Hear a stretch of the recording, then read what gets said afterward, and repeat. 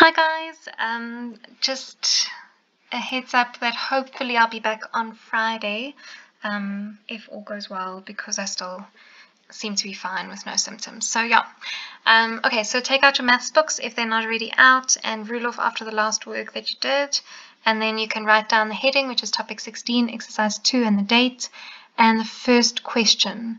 And then once you've written down the first question, I want you to factorize it and simplify it using factorization. So don't split it up and make it both over 2x. I want you to factorize the numerator, cancel out what can cancel, and give me your answer. And then we can carry on with this video. So Ms. Delafield, please will you pause the video? Thank you.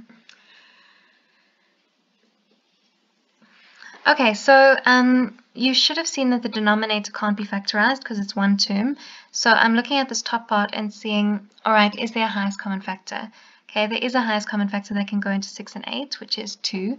And then the most amount of x's I can take out as a highest common factor is x squared. Okay, so basically I'm dividing by 2x squared. Alright, so if I take that out as a highest common factor, remember to write it as a numerator in the numerator. So I'm going to say 6 divided by 2, that will give me 3. X cubed divided by x squared, that will give me x.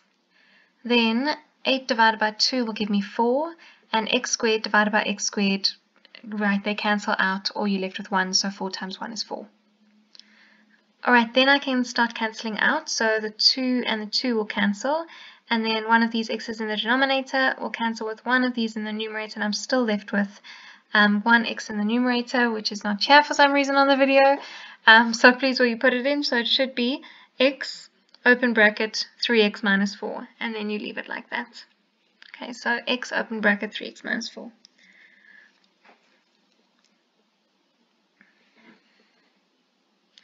Alright, then number 2. So copy down number 2 so long, and then we'll get started, and I'm going to do it with you.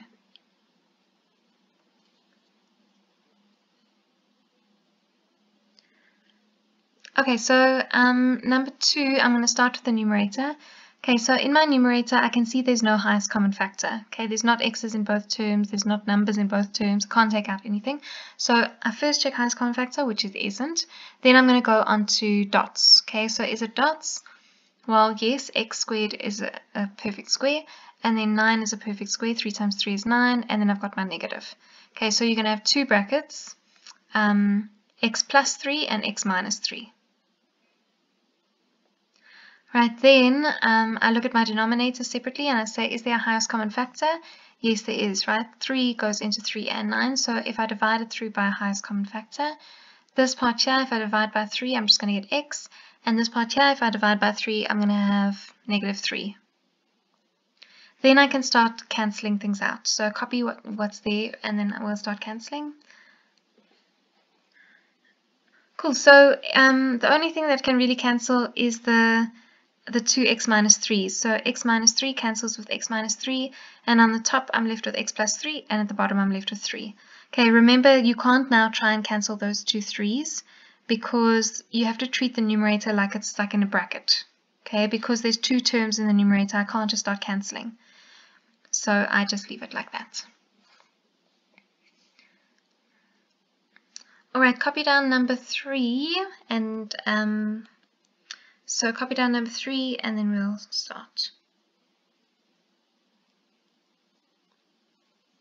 Ms. Delafield, can you pause the video until they copy? Thank you. Alright, number 3. Okay, so let's work on it. So here's my numerator, which I'm going to start working with. Is there a highest common factor? No, right? There's not x's in all terms, and all the numbers, there's no highest common factor that goes into 1, 3, and 10. So no highest common factor. Is it dots? No, it can't be dots because there's 3 terms, so it must be a trinomial. Right, so with a trinomial, I'll always read from the back.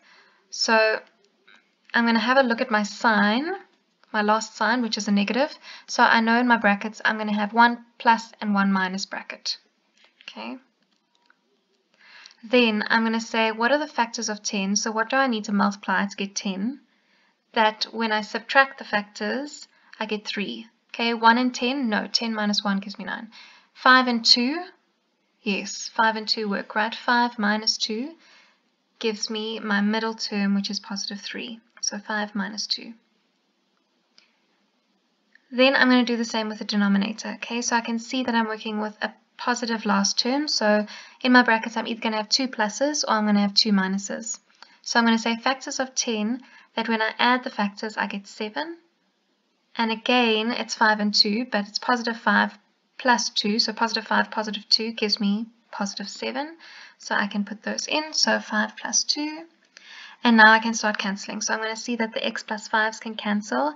These ones here you can't cancel. Here you can't cancel the x's separately and the 2's separately and then leave the negative and the positive. You have to find a whole bracket that's x minus 2. You can't, these are totally different brackets. So that's my answer, x minus 2 over x plus 2. And again, don't try and cancel because you've got 2 terms on the top and 2 at the bottom. So you can't cancel the 2's or the x's, nothing like that. Alright, number 4, if you can copy it down, I want you to do number 4 by yourself and then we'll mark it together and then move on. So if you can please pause the video, Ms. Delafield. Thank you. Alright, okay, so if I'm looking at my first fraction, I can see that the numerator can't be factorized. The denominator, I can see there's a highest common factor. Okay. 3 goes into both terms, and there's x's in both terms, so I can take out an x. Okay, so over here the 3's are going to cancel, and the x's are going to cancel, and I'm just left with x. And over here, the x's will cancel, and I'm just left with 6 divided by 3, which is 2. Okay, so you've got x minus 2. Don't forget to write your highest common factor on the outside of that bracket. Alright, then I'm going to have a look at this numerator. Is there a highest common factor? No, there isn't. Is it dots? Well, let's see. Yes, it looks like dots, right? So I need to square root both. So I'm going to have x and I'm going to have 2, right? The square root of 4 is 2. So I know with dots, the one bracket is positive, the other one is negative. So I'm going to have x plus 2, x minus 2. Okay. And then the other part, you should have seen that there's a highest common factor. So there's 2 goes into term 4, and then the most amount of x's I can take out is x to the power of 1. So I write my highest common factor on the outside of the bracket. Then I'm going to say these 2's cancel, and then I'm left with x here. And then 4 divided by 2 is 2, and then my x's will cancel, so I'm just left with 2. Okay, now I need to start cancelling things out. You can cancel out any numerator that's the same as any denominator. Okay, so it doesn't have to be in 2 different fractions. Alright, so I'm going to start by cancelling out my x minus 2 brackets. I can also cancel the x plus 2 brackets, right? Those ones cancel too. Then I'm going to cancel this x with this x here. And I'm going to cancel my 3. 3 goes into itself once and into 12 4 times. Okay. So if I have a look at my numerator, the only thing that's left in my numerator is this 4. And then if I have a look at my denominator, the only thing that's left is the 2x.